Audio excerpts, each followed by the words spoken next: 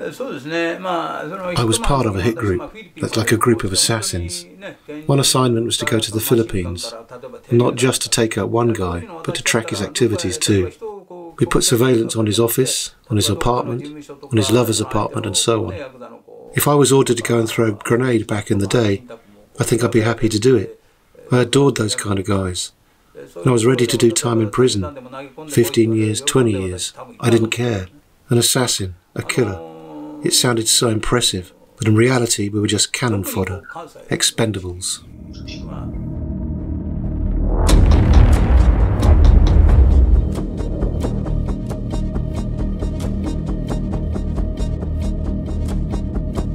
We're on our way to meet a man called Watanabe-san. He built a criminal career spanning over 20 years, rising from a low-level thug to a gang leader. The closer we get to our rendezvous point, the less of what we see around us looks like the Japan we think we know. The most technologically advanced nation, with a space exploration program and the world's fastest experimental magnetic levitation trains capable of travelling up to 370 miles per hour. A country that has developed robots to assist the elderly and to work on radioactively contaminated sites. Japanese corporations are among the leaders on the global scene. We all know that Japanese cars, watches, cameras and musical instruments are of top quality. Japan is a leader in terms of life expectancy that exceeds 84 years. It's the third largest economy in the world by nominal GDP, even though the country has next to no mineral resources and a tiny territory.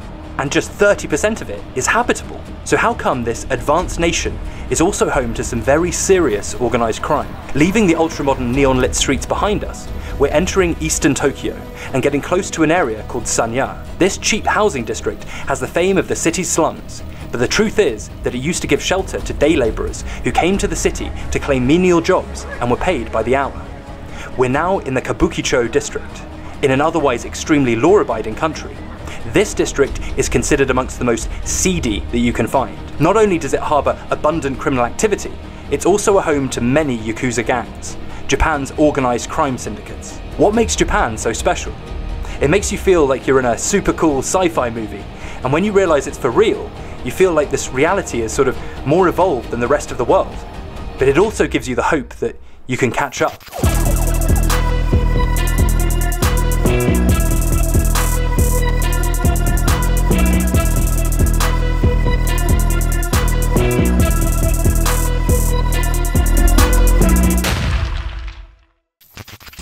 Dear friends, subscribe to me on Patreon.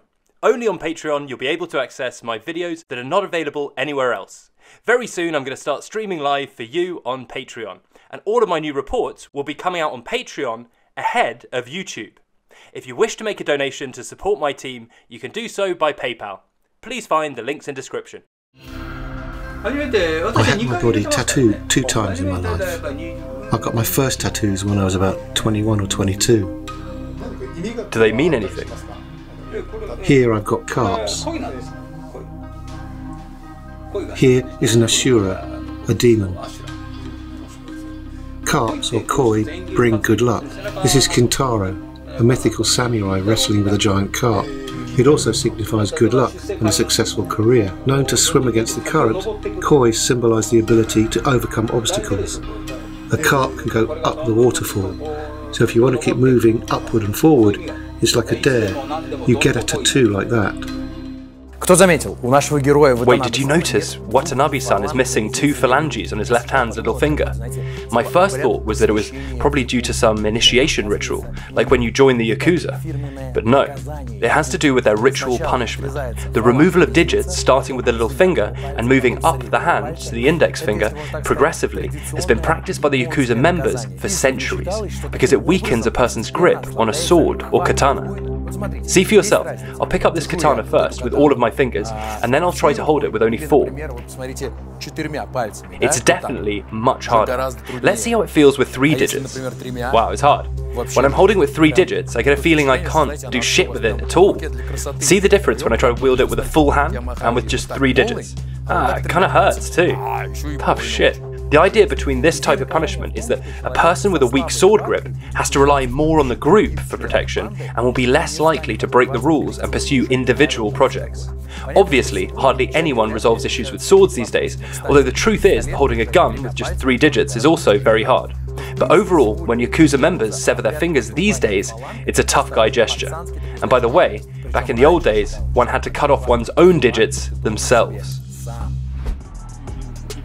And how do you go about cutting off your little finger? You do it yourself? You can do it yourself, or you can ask someone to help. You stop the blood flow with a rubber band. If you want to cut it off yourself, you can use a big kitchen knife and step on it with your foot. Or you can use a carpenter's flat chisel, putting it with its sharp edge down and driving it in with a hammer. It works better if someone helps you. So you don't use a dagger? A dagger? You probably mean a short sword, or one that you can wear under a shirt. No, it won't do. Severing the sinews isn't easy. A chisel would do the job much better. Watanabe-san cut off his phalanges himself. First for some major screw-up, and the second time for trying to leave the clan, and then returning. In order to meet him, we had to go to one of Tokyo's most crime-ridden areas. His former Yakuza associates still come to visit him every once in a while, and they don't only come to say hello. Although I am thus disclosing my criminal past, I believe it is necessary. I was aware that I was disclosing my whereabouts this way, and that the criminal world might want to find me for some payback. Much as I expected, I did get threats from the organisation I used to be a member of. I did have concerns about talking about my past, but today more and more people disclose their past through video posts. I received threats telling me to keep my mouth shut. People came to threaten me, those who are still in the underworld.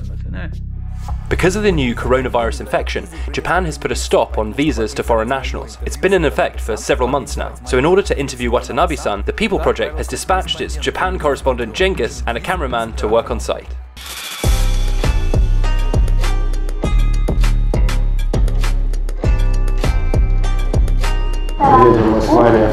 We're going to an area that's located a bit to the north of the famous Sanya district. So, what is Sanya? There are 3 areas in Japan that have the fame of being the most crime-ridden ones. Arinchiku, slums in Osaka, and Tokyo's red light districts, present-day Kabukicho, and historical Yoshiwara. Back in the old days, these were cheap lodging areas, where day labourers could spend a night for pennies between jobs. Day labourers were people who didn't have or want to have permanent employment, so couldn't be employed, like ex-Yakuza members who were outcasts of the society and had no other choice but to live in a shady neighbourhood. Some people had too many debts and were hiding from creditors there. There were lots of reasons which overall made this area quite seedy and crime-ridden. It borders Yoshiwara, which is Tokyo's famous red light district. This is a dachi ward in Tokyo. You can see some old ladies selling goodies in the metro exit. Here you can get bananas, £2 for 190 Japanese yen. That's about $1.50. Here they sell homemade preserves in glass jars. That's what the slums look like here. You can spot people drying their laundry on the balconies, and lots of electric wires that aren't in perfect order. I want to emphasize once again, it's the slums in terms of the otherwise very high standards of living in Japan.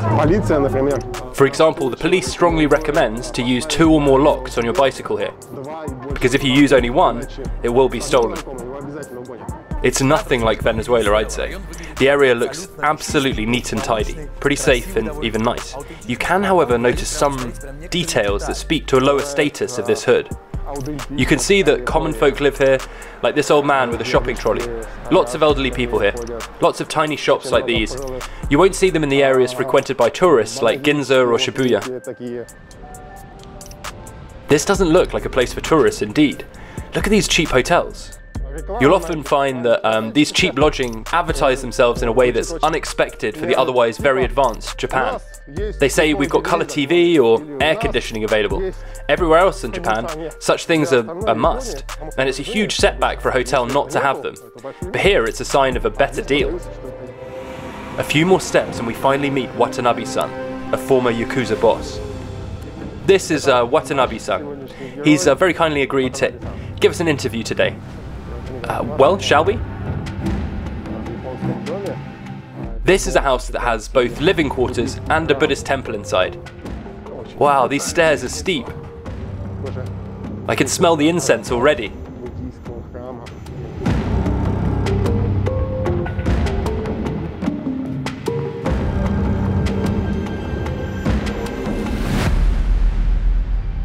The name Yakuza originates from the traditional Japanese card game, similar to blackjack, where the worst possible hand that can be drawn is 893, pronounced Yakuza in Japanese. That adds up to 0 points, so the word refers to people who have nothing to lose, those who hit rock bottom. Another thing to know is that Yakuza is the name of all criminal gangs in Japan, rather than any particular one. There are over a dozen Yakuza clans in the country, and I'll mention the top 3 of them. The first and most powerful Yakuza organization is called the Yamaguchi-gumi. It's considered to be the biggest transnational criminal syndicate. According to Japan's National Police Agency, as of 2020, the Yamaguchi-gumi counted 4,000 members. But that's official statistics, while in reality, there are much more. The organization's turnover is on par with transnational corporations. The Yamaguchi-gumi bring in billions of dollars a year from extortion, gambling, the sex industry, construction kickback schemes, and arms trafficking. The organization's headquarters are located in Kobe, the country's major port on the island of Honshu. Check out this guy. He's the organization's supreme kingpin, or kumicho. His name is Kenichi Shinoda, and he pulls off this bad guy look like in the movies.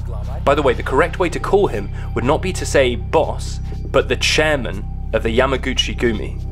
In 2005, Shinoda took control of the 40,000 strong gang and established branches in 18 prefectures, including expansion into the Kanto region, traditionally not Yamaguchi territory. Shinoda likes to maintain an image of a man of the people. For example, after his appointment as kumicho, he insisted on taking the train to his induction ceremony instead of a chauffeured limousine. People also say that he stopped at a street ramen noodle stall on the way to a lavish banquet in his honor. The second largest Yakuza family is called the Sumiyoshi Kai. It is based primarily in Tokyo and counts, officially, 2,600 members, but that's just an official number. Their territories mainly consist of upscale districts such as Kabukicho and Ginza, and they make money by collecting fees from the shops operating in these territories as part of a good old protection racket scheme, or extortion. The Sumiyoshi Kai differs from its principal rival, the Yamaguchi-gumi, in that it is a confederation of smaller gangs. Its chain of command is more relaxed, and the leadership is distributed among several bosses. The third largest Yakuza family in Japan is the Inagawa Kai, based in Kanto. It's been confirmed to have roughly 2,000 members. Back in the 1980s, the clan's assets were assessed at $1.5 billion US. The organization became quite famous after shipping loads of humanitarian aid to the areas affected by the 2011 Tohoku earthquake and tsunami. They are pretty much in the same line of business. Drug trafficking, racketeering, the sex industry, extortion is one of the most profitable businesses, by the way. And it so happened that my interviewee today, Watanabe-san, who used to be a member of the first clan I mentioned, the Yamaguchi-gumi, was practicing extortion for some time, but I'm pretty sure you'd never even guess what he had to do to achieve his goal. We wanted to extort a construction company run by some ex-Yakuza who employed illegal schemes. I came with an assistant. We bought 2 buckets full of feces, well, basically full of shit, stuck a chicken into one and let it run loose, and then threw it all around. We also threw in some fireworks to imitate dynamite. That was obviously our intimidation tactic. They couldn't keep working with all the interruptions. I feel ashamed now of what I used to do. I was sent to juvenile prison for the things I did. Watanabe grew up in a low-income family. They had a tiny apartment that consisted of a 4.5 tatami room. That's right, the living quarters in Japan are measured in tatami. 4.5 tatami roughly equals 80 square feet. Then they moved into a small house. Mother worked from home making some papier-mâché dolls, and father drove a cab. They never had much money. My father drove a cab, but he also tried to make more money by collecting recyclables and trading them in for cash. We were broke pretty much of the time. He worked a lot and drank a lot, and he used to get violent when drunk. He beat Mom, chased her with a kitchen knife, and she ran from him. These are my childhood memories. He was hard-working, but also a drunk who tormented my mother. He could knock over a table with the food she had cooked. He pulled her by the hair. I still remember those violent scenes vividly. Father came from a small, poor village. He had many brothers and sisters, and in places like that the tradition was to let the eldest son stay with the parents and to kick everybody else out to take care of themselves. I think he felt abandoned because of that, and life was hard, so he took it all out on my mother. I came to realise this many years later, but back when I was a kid, I hated my father for drinking. Alcohol gave him these scary eyes. I thought that I would never drink in my life and never become anything like my father. Naturally, I wanted to become an adult as soon as possible in order to leave home and my dad behind. This is what Watanabe's childhood district looks like these days. Not exactly upscale, of course, but absolutely clean, neat and comfy. When the boy was in the 6th grade, his father's employer went bankrupt, and the family had to move from Tokyo to the Ibaraki prefecture, basically from a city to a village. I was pretty good at judo and had some success. I won some competitions. I gradually went rogue during the first 2 years of my junior high school. I hung out with the bad boys because I was a good fighter. I tried smoking. I got into fights all the time. I became a leader of a juvenile gang, and we beat those who were weaker. I was going down the criminal path, so basically I entered the Yakuza or Mafia world back when I was in the high school, and then I ran away from home. These days, Japan has a law protecting children and youth and facilitating their development, so that engaging any underage individuals, that is until the age of 20, in criminal activities is prohibited. It's against the law. But back in the old days, it occurred pretty often that young people joined gangs right out of high school. He started by engaging in school fights between classes. At school, fights were a way for the bad boys to find out who's who and who's the toughest. For example, there were fights in the Bozozoku. Bozozoku are basically biker gangs, the Japanese version of outlaw motorcycle clubs. My headbutts were pretty good. I broke lots of noses. Was there blood? Back in those days, it was cool to come to school or a prom or some other school event as a gang with wooden swords or clubs and to smash windows, harass teachers. When I was in high school, I was usually the one to stop such attacks, acting as a mediator. I negotiated ceasefire between the gangs. As for the drugs, back then kids used to sniff glue with bags on their heads to get high. Real drugs were way too expensive, so kids got high on things like toluene. But seeing them in that shitty state disgusted me. I couldn't stand them. I beat the hell out of them. They drove me nuts when I saw them staggering and weak. In Japan, 6 years of primary education are followed by 3 years of junior high school. That's mandatory. Once Watanabe completed his schooling, he found a job. He really wanted to work his way out of poverty. I worked the bar at a nightclub. There was jazz music. Patrons were wearing suits and bow ties, and I made drinks for them in a cocktail shaker. The Yakuza were among the regular customers. They drove posh cars like Lincolns, for example. When a guy like that comes to a restaurant and you're just a boy from out of town, you naturally think that he's so cool. Before I joined the Yakuza, I joined an ultra-right organisation. I think you have such things in Russia too. In Japan, ultra-right people are those overzealous patriots who worship the emperor and shout, "Give us back our northern territories," outside the Russian embassy and so on. In reality, almost all of such organisations have connections with the Yakuza. They roam the cities in back vans with loudspeakers, and all that is bankrolled by the Mafia. I was a member of the biggest ultra-right organisation that was connected by the Yamaguchi-gumi. Everyone knew they were backed by the Yakuza, and I was a member of that group since I was 15 or until 16 or until I came of age. Although formally it was a political movement, what we did was basically put pressure on companies using those back vans with loudspeakers. That's what Yakuza do. So my path led me to the Yakuza through an ultra-right organisation. I had quite a record before I turned 20. For assault and battery, I beat people. Once, I recall, we smashed some communist headquarters. That's the kind of thing ultra-right groups do. I got arrested that time too. Watanabe did his first jail time before he came of age, which is 20 years in Japan, for that shit-covered chicken that they let run loose in a construction company's office. He was charged with 1 count of blackmail back then. He remembers his first jail time pretty well. Such correctional measures are no longer acceptable in Japan today. They made us run all morning till noon, run and jump, and do push-ups and sit-ups. We did 300, 500, all the time, no breaks, until we got sick. For any slight deviation, they threw you into solitary, like in Russia. I broke the rules all the time and spent my time in solitary confinement all year round. In summer it was worse than a sauna. I had a small opening in the door for food. I used to stick my head out and get some air. Are you subscribed to our channel? Not yet? The sad thing is that Anton can't go on his next adventure until you do. So pretty please, subscribe now. That's right. Go ahead, click subscribe. Well done and thank you. We can continue now. He was of age when he got out of prison, and that's when he became a Yakuza member.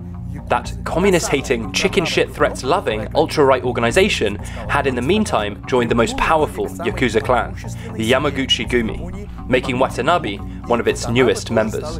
The initiation ceremony is quite interesting. Just listen. For example, they address the new recruit saying, if your Ayaban tells you that white is black, then it is black. The new member accepts this by drinking from the ceremonial cup and putting it under his shirt. This ceremony formalises the Oyaban-Koban relationship in the organisation. Oyabun is the top boss of the entire organisation. The Yakuza traditionally have a hierarchy and a well-defined chain of command, much like any other traditional Japanese organisation. The head of the clan, or Oyabun, who is also called Kumicho, is the leader of the entire syndicate. He is everybody's boss. Directly beneath him are the Saiko Komon. That's a senior advisor, and a Sohonbucho, a headquarters chief. The second in the chain of command is the Wakagashira, boss's deputy. He gets help from the Fuku Honbucho, an assistant. Each of them is in charge of a number of gangs, and their status and influence among the peers, and indeed overall, depends on how much force they're commanding. When a Kumicho dies, one of his subordinates takes his place. It is typical for the Yakuza members to get massive tattoos covering their entire bodies. In Japan, it's a big thing, and it's really life-changing, because it means you'll remain an outcast to all others for the rest of your life. During the Edo period, tattoo punishment was a criminal penalty, and tattooed people were banished from society and even their families. The location of the tattoo was determined by the crime. Thieves were tattooed on the arm, murderers on the head. The shape of the tattoo was based on where the crime occurred, and could also provide information about the prison and the term a criminal had served. Experts say that with time, around the 18th century, criminals got to be branded rather than tattooed, and the mark was placed on visible parts such as a face or their arms, to make sure others could see it easily. That ensured that such people were excluded from society. So some experts suppose that Yakuza members could have been concealing their marks by covering them with massive tattoos. Another theory is that bodysuit type tattoo has been seen as a sign of membership in a particular group or clan. Another thing new Yakuza members got was a new name. Instead of regular names, they would get something more poetic or heroic, for example, the Tiger or the Crane. I could be Anton the Crane, for instance. Sounds cool. There was a name that was once popular, 9 Dragons, the Roaring Storm. Lyadov, the Roaring Storm. I'll be damned, it sounds pretty cool. Anyway, today, full bodysuit tattoos are part of their organisation's identities, while hands, face and neck are usually not tattooed. Japanese bodysuits often include tattooing on the genitalia. That's right, some of these guys have tattooed penises. In cases where tattoos cover most of the skin, it can interfere with how a person's skin sweats and create serious problems getting rid of toxins, affecting the liver. They always reserve a clean spot on the chest for some writing, for example their Oyabun's name. Many Yakuza members ask for their names to be edited out of their photos, if they're taken. Others, like Watanabe here, get a new layer of tattoos on top of the old ones in order to conceal some of their past. Watanabe-san was very headstrong, even back in his school days. You know, as they say, one's character can be one's fate. He literally had to headbutt his way up to the top.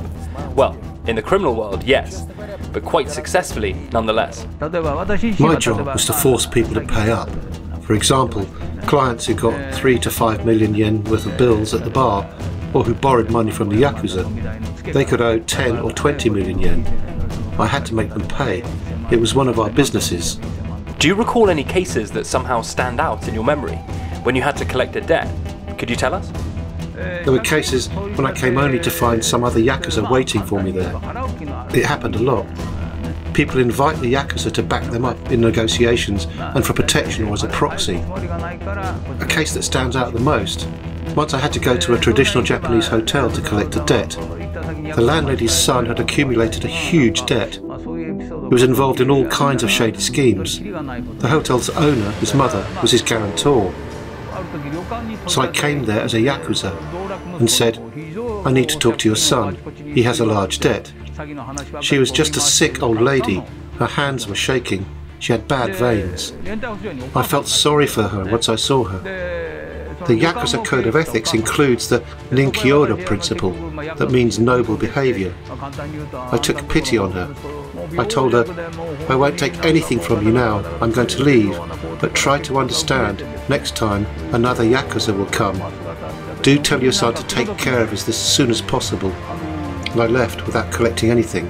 Sometimes I saw my opponent getting angry and feeling for a gun under his jacket. In such cases, I would let them know that I had a gun too. Such things happened. You know, it could have come to him putting his gun out on me and shooting. There were critical moments like this. We both represent our organisations, so we have to stand our ground, otherwise the word gets around that you're weak. But to be honest, there were also considerably less chivalrous moments in Watanabe's life. There was a time when I was an assassin for hire. I did all sorts of things. Is that why you went to prison? Not that time. I did for another thing. Some of my subordinates got time for homicide. Some got 15 years, others 20. Imagine, half of your life behind bars. I knew some who died in prison. There are many of those who did time, got out and got time again. So he actually happened to have killed people? You mean me personally? In a group, yes. You see, it's a matter of competition in the group. There's the top, and in order to get up, everyone is competing as who to take out more rivals. That's what Yakuza do. They kill people. Did he ever kill anyone? Not personally now. I can tell you how many times I shot my gun and where the bullets went. And I can say, there were cases like when I broke into a flat to take out a rival Yakuza boss, only to find an innocent old man there. The boss knew he was being hunted, ran away and left a patsy, an old guy. Maybe for insurance, I don't know. So I pulled a gun, and the old man gasped. He was scared. I saw he was just an old man and left quickly. There were times when someone I knew got killed, when I was around. I didn't watch them being killed, luckily, but I knew many who got killed this way or another. I saw many things. I recall chasing an enemy when fire came from behind our backs, and one of our own tried to fire back at them and nearly killed me instead.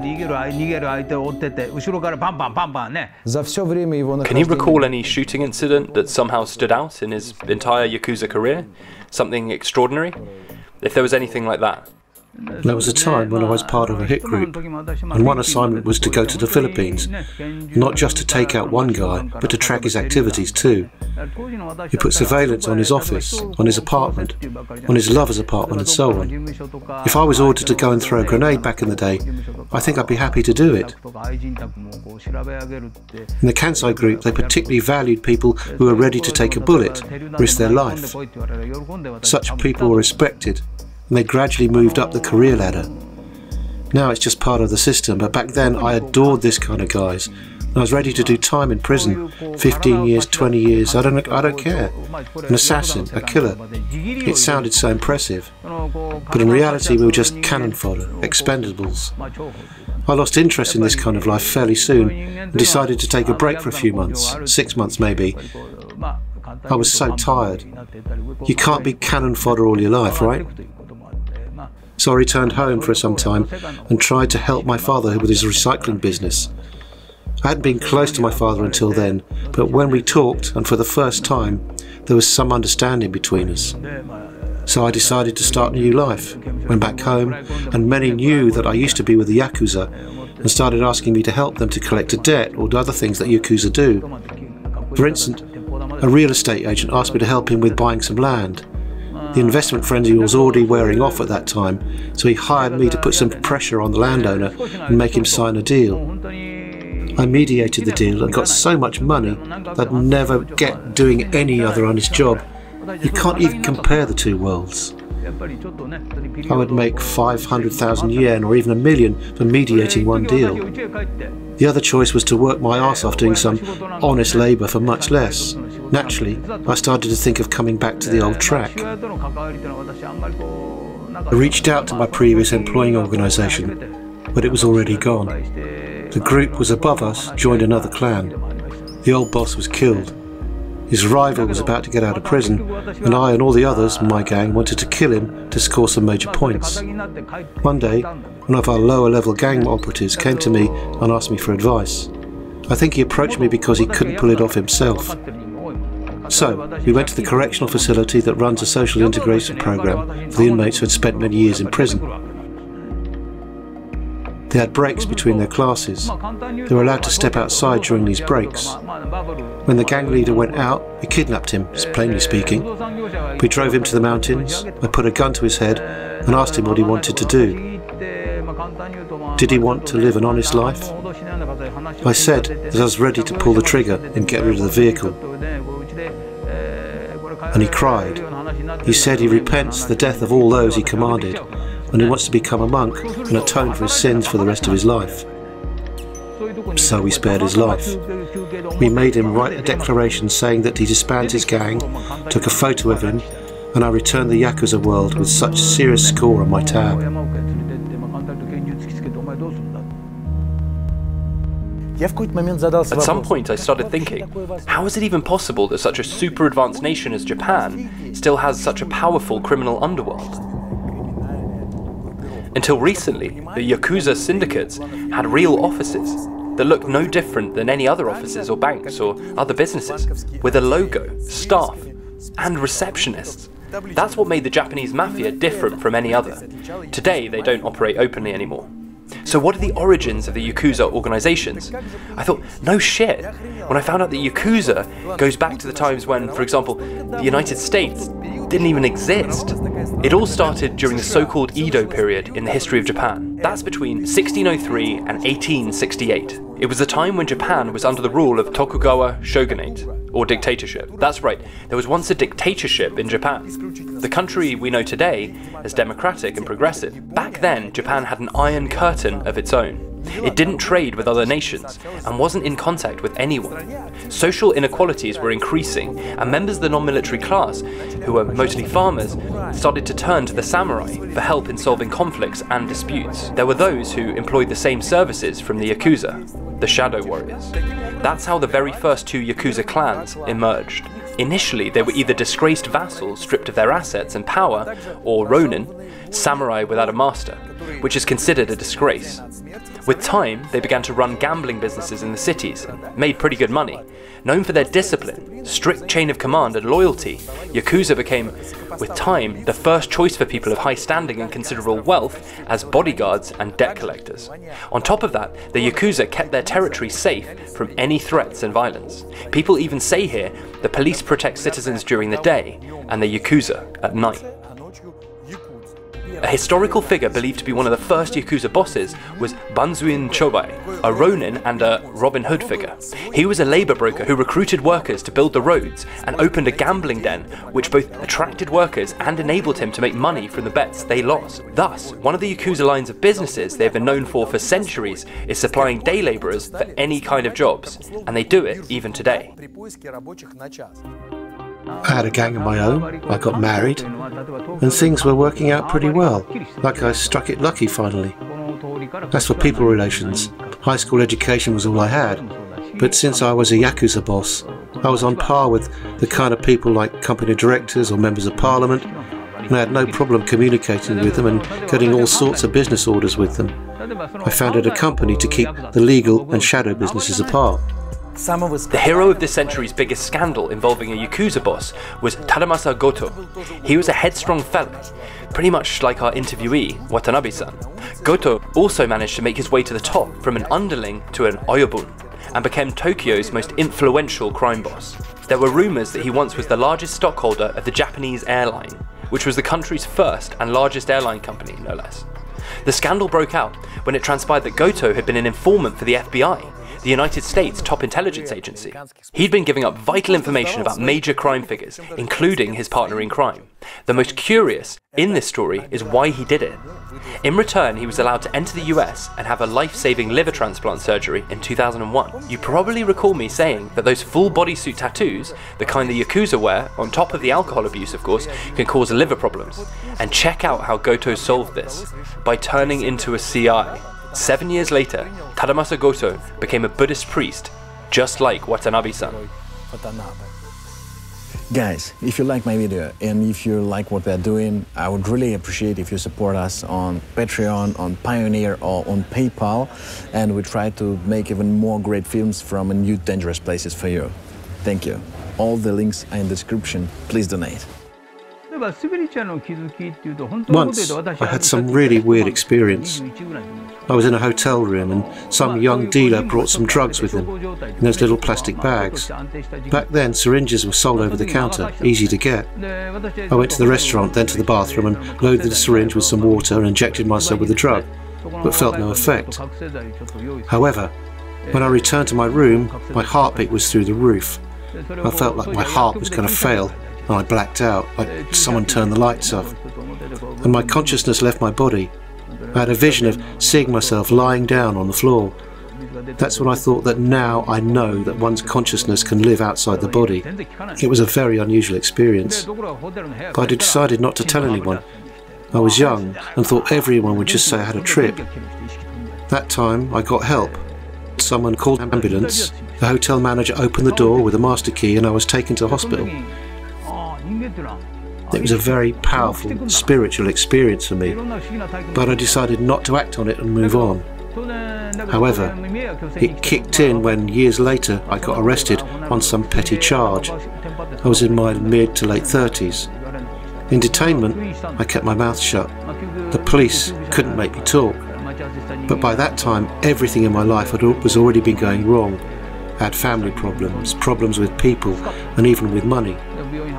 So at that time, I had no money, and by coincidence, the very next day was the payday when the Yakuza bosses have to pay their share to the top boss, and I was broke. And when the police came for me at that moment, I had a feeling that it was a sign that my time was over, and I let them arrest me. I didn't say anything and signed no papers. I didn't say a single word except maybe about the weather. Then all of a sudden I felt a piercing pain right in the middle of my forehead, like a bullet hit me there. I was clueless about what it could be. Now I know that this is where the third eye is, and that was the signal for me that my life was about to change. Watanabe had plans to expand his gang's territory. In Tokyo, unlike in other regions, the spheres of influence are tightly distributed and thoroughly guarded. Each street is someone's turf. Both the police and the local gangsters knew that. When Watanabe showed up with his plan, it was easy for his rivals to set him up and let the police arrest him. I did my time. When I got out, my loyal guys were waiting for me. I looked at them and thought that I'd never lived an honest life and that being a Yakuza was the only choice I had. However, at the same time, I felt that deep inside, I've come to detest this way, and I can't do it anymore. I told them I wanted to quit, but quitting Mafia isn't easy. I was expelled from my group. I tried to stay clean and make my living honestly, but my path always took me back to the underworld. I worked as a debt collector for some loan sharks. Basically, I did my old Yakuza job minus the title and the status. So it was bad. It was much worse. I'd seen many of my gang members die. Some overdosed, some died in prison doing time, some got shot. Lots of people died around me. I realised I had to do something about it, and in order to fill this sad void, I started to attend Buddhist temples. I was attracted to Homa, the ritual of consecrated fire. That's how I find my spiritual path. Today, Watanabe-san is leading Buddhist practices in his temple, and even has a website where he writes about the healing methods he's offering. Anyone interested can sign up. As time went, it became unbearable. I was tormented by the contradictions inside me, because I was still doing my old job on the one hand, and yet I was drawn to the spiritual path on the other. So I approached Kojiki, a priest who was a famous healer. He could heal cancer and such things, and he looked at me and said, "You've got the strength, give it a try." I was his 16th disciple. There were others who had started long before me, but yet couldn't get the approval of the priesthood. Well, I was granted it on my first request. I've been a priest ever since. My very first job was to perform a funeral service for a man who used to be in my gang. He died in prison. His family had disowned him, and he had no one to arrange a funeral, no family at all, only his girlfriend and her child from her previous relationship. But since he was in my gang, I was his family. And even though I had only ever granted him priesthood, I wasn't allowed to perform the rites on my own, given the circumstances since he had no family. I asked for a permission to perform a funeral service for him, and I got the job. It was my first job as a priest. I wrote about it in my blog. I've seen all sorts of things, and thus I learned what forgiveness is. When I quit my life in the underworld, I found out I had no income. I'm not the kind of priest that gets lots of appointments. My reputation precedes me, not as a healer or a priest. At best, I have a couple of thousand yen in my pocket. There were days when I would spend hours riding a loop service metro line in Tokyo, just thinking, what am I doing? My dear people, in my next show I will introduce you to some active Yakuza, not former ones. These are the guys referred to as the new generation of the Japanese Mafia. No more full body tattoos, no finger cutting, and a lot of their businesses are legit, yet they remain among the most daring criminal groups on the planet. This was Lyadov. Subscribe to my channel.